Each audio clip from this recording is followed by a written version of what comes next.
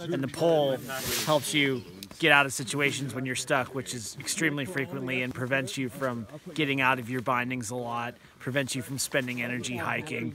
It's wonderful. Okay, I got these on Amazon. They're Burton Black Diamond collapsible poles. Hi, this is Danny. When we're in the backcountry on snowboards, if we unbind in soft snow, we're going to sink sometimes up to our waist, and then we're going to have to post haul, and it's going to take a lot of energy, and we slow everybody up. And I think that these Burton Black Diamond Z poles make a big difference in allowing us to conserve our energy and not hold up the group and be able to enjoy the backcountry on snowboards. And particularly my focus in this video series was on heli boarding with CMH and how I think you could benefit from these poles. I'm interviewing Jake, and he just tried the poles for the first time. How many times have you been heli? I've been out here 8 times. 8 times, okay. Yes. Yeah, and this is the first trip you've tried the poles? It's the first trip. Okay, and so could you tell me like what problems that they solve and how many you use, and sure, and what do you got to give up if as a snowboarder and heli skiing and backcountry in general, we spend a lot of time in traverses and flat areas that have spaces that are hard to get over without being a skier, walking, pushing yourself through, hiking over mounds, and the pole helps you get out of situations when you're stuck, which is extremely frequently, and prevents you from getting out of your bindings a lot, prevents you from spending energy hiking. It's wonderful.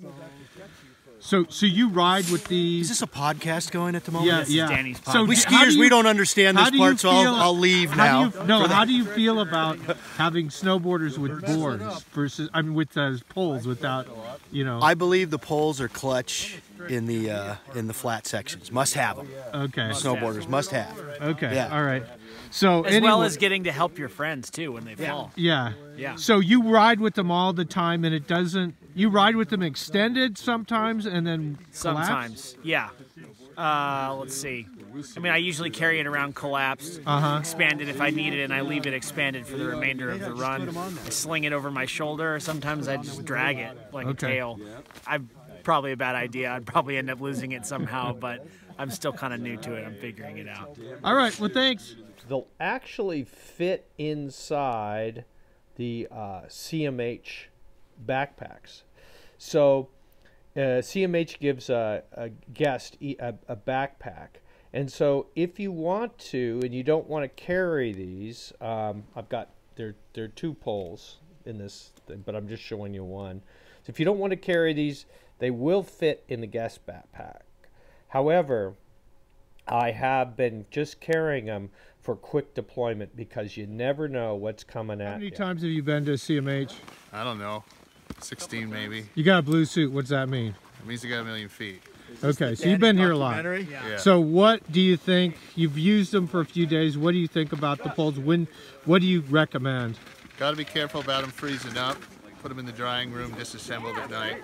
Keep the water out of them and take them in the helicopter with you. Okay. And then I think the recipe, it's a pain in the ass to carry 2 of them. One in the pack, one folded in your hand. Most of the time, one will do the trick. When you get in really deep shit, take the other one out of the pack. So front hand or back hand, or do you have a pattern? I've started going front hand. So you think carrying 2 of these, that's just too much of a pain in the ass? Pain in the ass. Okay. And so why would you want 2? Why wouldn't you just have 1? You got to take a really long hike too. Yeah. When you are hiking and you are lost, so Ken, do you remember? Need 2. So what? So what happened with me and you yesterday? You had 2 poles. Deep shit and you had needed 2 poles, and that's why you were able to keep up. Yeah, because you were busting trail for what? A couple hundred yards. Yeah, for the enjoyment, the warm up. Yeah, and I was. And then he called in on what? You called the guide on the radio and told him the situation. And then the guide wanted to know where Danny was, and I said, hike. He's with Ken. He basically saved my ass, okay? We've got pole deployment, right? And so there's a tube here. You kind of see the tube here. And so you just lay the pole out, and then you just pull on this tube, and it causes the pole to straighten up, and this little snap to snap in place. And then you can set the length with this thing and just snap it down, and then you got yourself a pole. So you see it's got kind of a half basket, but these things end up, you know, doing pretty well in the snow. They do screw off, so you got to make sure that they're screwed on tight. And then you need to practice with your gloves on folding these things up very quickly. Now, a lot of times I didn't have time to fold them up after I'm finished because I gotta, you know, keep up with everybody. So I might just choose to hold both poles in my hands.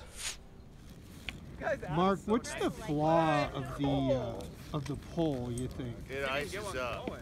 So what's your cure for that when it ices Beating up? it on the edge of the snowboard. You bang it against the end of the snowboard? Yeah, just kind of bang it not too hard or you'll mess it up. So what part of it ices up? What part of it? And the first shaft under the handle. So the first shaft under the handle ices up. So is the button.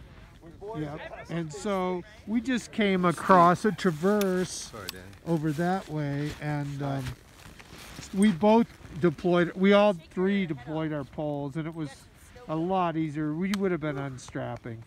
So anyway, we might be getting ready to go for a little hike because the helicopter isn't around, and so we might take an unscheduled hike down the mountain, and we're going to need our poles again probably. So you can see here that I've you make the poles together.